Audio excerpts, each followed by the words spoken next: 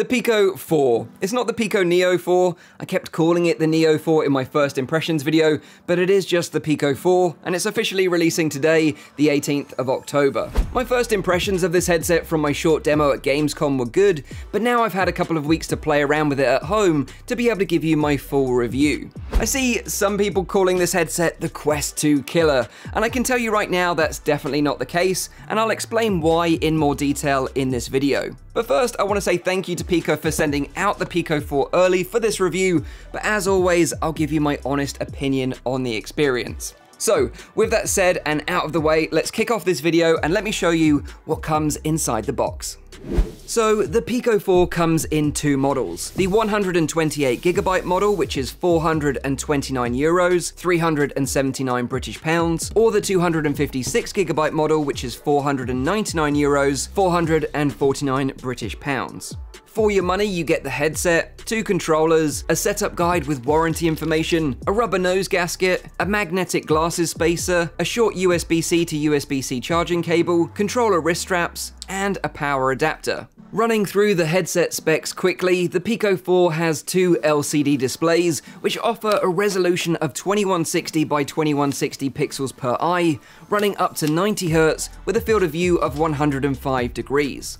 In front of the LCD panels are these huge pancake lenses. You'll see these are clear and don't have any concentric rings, unlike the Fresnel lenses that are commonly used in most current gen VR headsets. And it's these special pancake lenses that allow for the form factor to be so much smaller.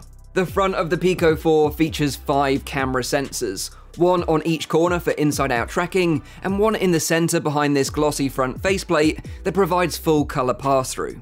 Powering the headset is the familiar Snapdragon XR2 chipset from Qualcomm, which is paired with 8GB of RAM. I have to say, I just love the look and form factor of this headset. It's so much smaller at the front compared to the Quest 2, and it kind of reminds me of the headset that Wade Watts uses in Ready Player One.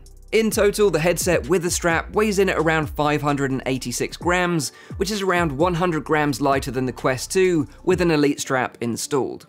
The setup process to get the Pico 4 up and running was super easy and took no longer than 10 minutes. The key points to know are that you're going to need a Wi-Fi connection, and you'll also need to create a Pico account. Now, although Pico are owned by ByteDance, the creators of TikTok, you don't need a TikTok account to use this headset. During the setup process, you'll be asked to input your IPD, which is essentially the distance between your eyes. Officially, Pico only lists the IPD range between 62 and 72mm, but it can actually go as low as 58mm. Although, if you do set it this low, the headset will warn you that the lenses may pinch the sides of your nose slightly. What's crazy is that once you've input your IPD into the menu, the lenses will actually move themselves into place using tiny motors. It's a bit overkill for something that you'll probably only set once and never touch again, but it's a feature that's been passed down from the upcoming Pico 4 Pro that will support full eye tracking and auto IPD adjustment. One thing that immediately impressed me when using the Pico 4 is the full color pass-through mode. You initially use it to trace your play space and set up your Guardian boundary system. But if you enable this toggle in the settings menu, you can simply double tap the side of the headset to activate this color pass-through mode at any time. I found it incredibly useful to find and pick up the controllers, to check my camera was recording okay when making this video, to give my dog a fuss when she was getting bored, and because the headset is slimmer than the Quest 2, you can even use it to grab a quick cup of tea. It's not quite good enough to read text messages from your phone, it's not in 3D, and it's kind of got this fisheye distorted look to it, meaning it probably won't be any good for mixed reality applications like those found on the Quest Pro, for example, but it is a big step up from the Quest 2's black and white pass-through mode. Once I was set up, I jumped straight into some native Pico 4 games. The gameplay I'm showing you here was recorded directly onto the Pico 4 headset using the built-in recording tools. The maximum frame rate for recording is 30 frames per second, so it can look a little bit choppy in this footage, but be rest assured that in the headset it runs at a smooth 72 frames per second.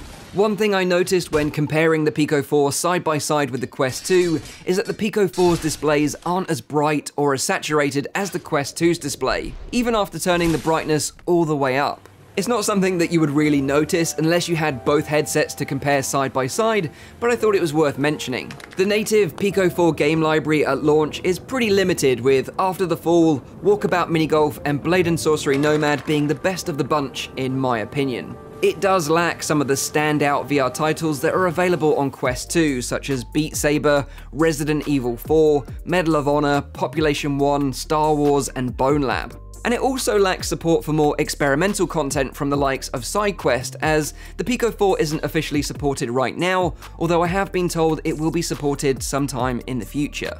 Pico are working really hard on expanding their game library by working closely with developers and offering as much support as possible to make the transition to Pico a smooth one. It's just going to take some time for their game library to grow a little bit more.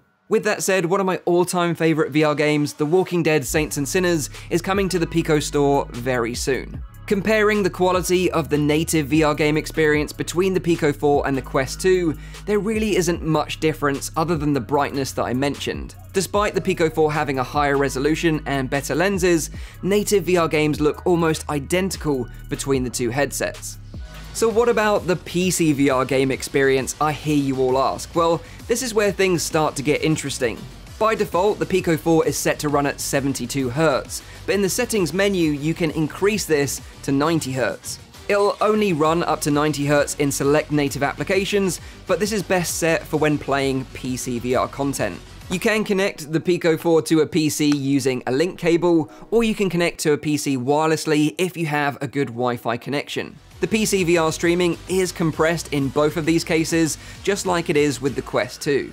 The Pico Neo 3 Link had an uncompressed DisplayPort cable to connect to a PC, but that's not the case with the Pico 4. When playing with a link cable, the cable will charge your headset at the same time as passing through the data, although it doesn't provide enough power to keep your headset fully charged, and the headset battery will slowly decrease over time. Pico do provide a desktop application called the Pico Streaming Assistant, which needs to be installed on your PC and links in directly with Steam VR. Both the official wired and wireless solutions worked in my testing, but even after tweaking the settings, the output quality just wasn't that great. I'm sure this will improve over time, but at the time of this video, I found it to be a bit lacking. The best experience I had playing PC VR content with the Pico 4 was playing wirelessly using Virtual Desktop, and this application is available now through the Pico store. The wireless streaming experience was so much better than Pico's own software, and the image quality was noticeably sharper, even sharper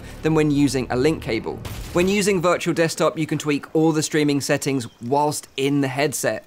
It's really intuitive to use, and you can easily move from game to game without having to take the headset off. Another really nice bonus of using Virtual Desktop is that you can actually play Oculus PC VR games wirelessly on the Pico 4. And this is how I played Bone Lab for this video that I'm showing you right now. It was in my Oculus PC VR library, and it just works on the Pico 4 when using Virtual Desktop. So I would say if you're interested in the Pico 4 for PC VR content and you have a solid Wi-Fi connection at home, Virtual Desktop is by far the way to go and an essential application in my opinion. So with gaming out of the way, let's talk about comfort. Now, as I said earlier, I absolutely love the form factor, but personally I found the foam facial interface at the front to be quite uncomfortable. For me, it put a lot of pressure right on the center of my forehead. Along with this, the foam didn't quite hug the sides of my face enough, leaving two large gaps leaking a lot of light into the headset and directly onto the lenses. As the foam is just held in place using magnets, I really hope a third party like VR Cover makes some replacement facial interfaces for the Pico 4 in the future, as it's by far my biggest gripe with the headset so far. For those that wear glasses in VR, I wore glasses throughout all my testing, and I found that there was enough space in the headset to accommodate them without the need of the spacer that's included in the box. There's also an optional rubber nose gasket, which personally I liked having this installed as it just helped to block out any additional light coming in from underneath the headset. So other than the foam, I found the headset to be lightweight and nicely balanced due to having the battery located at the back. In my testing, this internal battery provides around 2.5 hours total playtime. If you want to add more battery life to the Pico 4, Bobo do an excellent battery mount which can be easily fixed into place at the back using Velcro, and this should add another 2 hours of playtime to the device. I've added a link to the Bobo product in the description down below. And this brings me nicely onto the displays and lenses. I mentioned earlier the LCD displays aren't quite as bright as the Quest 2's display, even when turning the brightness all the way up when compared side by side.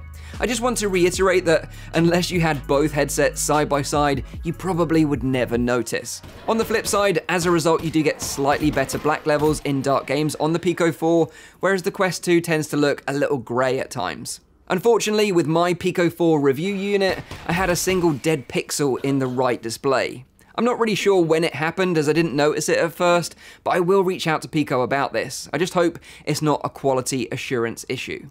Despite the lovely huge pancake lenses being clear, they do still suffer with a bit of glare in contrasting scenes, although it's definitely not as prominent as the glare when using the Quest 2.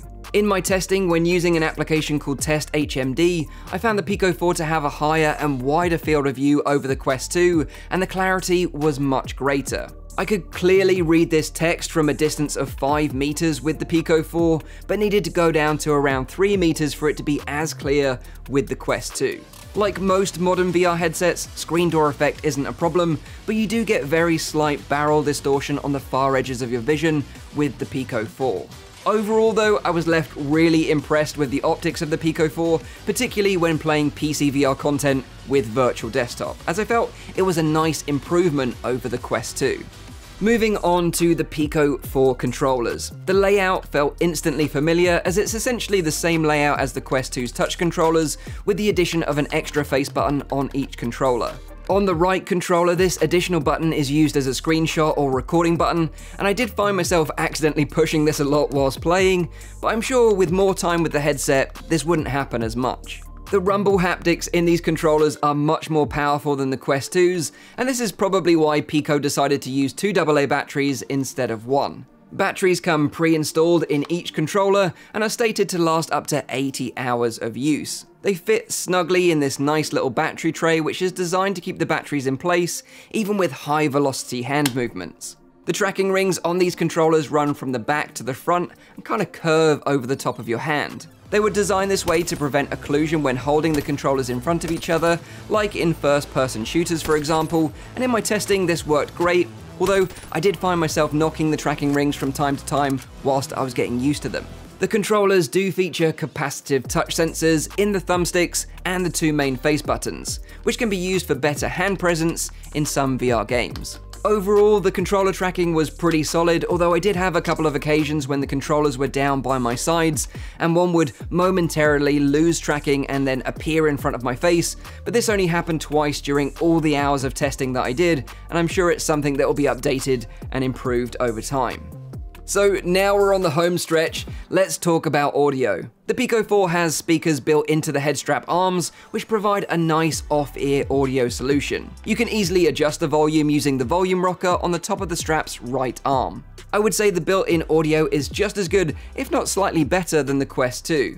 One feature that's lacking on the Pico 4 is a 3.5mm audio jack to plug in your own headphones. Thankfully, you can use a USB C to 3.5mm adapter, like the one that I used here from Ugreen. The only problem is that you can't then use a link cable and a pair of headphones at the same time. I'll add a link to the adapter that I used in the description below.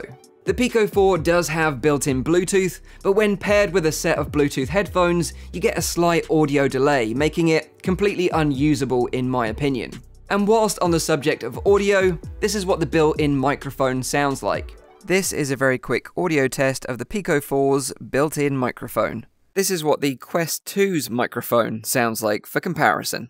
As of right now, the Pico 4 home software is on version 5.2. Everything is functional, but it just lacks a little bit of polish in my opinion. As the headset wasn't publicly available during my testing, I didn't have the opportunity to test out the friend system or the fitness tracking functionality. But one experimental feature I could test is the Pico 4's hand tracking. It's still very early days, so it's still a little bit buggy, but it does work pretty well to easily navigate the system menu and the Pico store. Pico plan to release this as a fully fledged feature later this year, along with some hand tracking compatible games.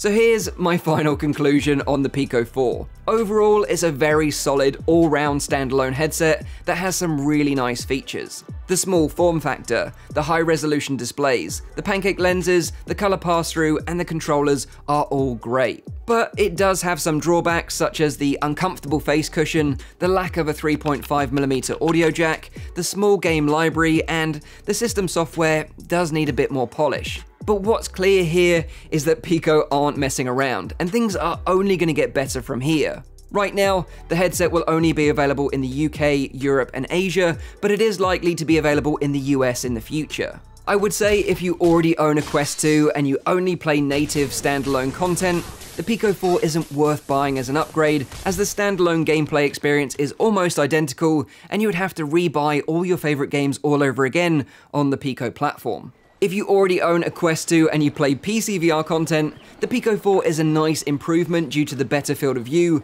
higher resolution, and lenses, but it's not a generational leap forward, in my opinion, to make the purchase really worthwhile. However, if you can't get a Quest 2 because of your region, or you're just looking for a PC VR headset to replace an older generation VR device, then the Pico 4 is absolutely a great choice that offers a lot of value for the price. It's by far and away the best standalone VR headset that I've tried outside the range of Meta devices, and I welcome the competition. I've been seriously impressed with Pico throughout my experience, and I welcome another big player in the VR space. This is their first major release since the backing of ByteDance, and I for one can't wait to see what comes next from them in the future. So that's my Pico 4 review. Apologies, the video is a little bit longer than usual, but hopefully I've covered all the questions you had about this device in the video. If there's anything I've missed, then please feel free to ask any questions you have in the comments down below, and I'll do my very best to answer as many questions as I can. Also, just as a quick heads up, if you've pre-ordered a Pico 4, Pico announced on Twitter this week that there may be some delays with global shipments due to an unprecedented global demand. This obviously sucks for those that have pre-ordered a Pico 4, but at least it is a good sign that the reception from consumers has exceeded Pico's initial expectations. If you did pre-order a headset, I do hope you get your headset soon, and I'd love to know what you all think once you've been able to spend some time with it. If you found this video useful in any way, a cheeky little like on the video would be appreciated. Links to the Pico 4 and all the accessories I've mentioned in this video are listed in the description down below if you need them. Don't forget to subscribe to the channel for all my future VR content, and as always, I'll see you all on the next one. Cheers.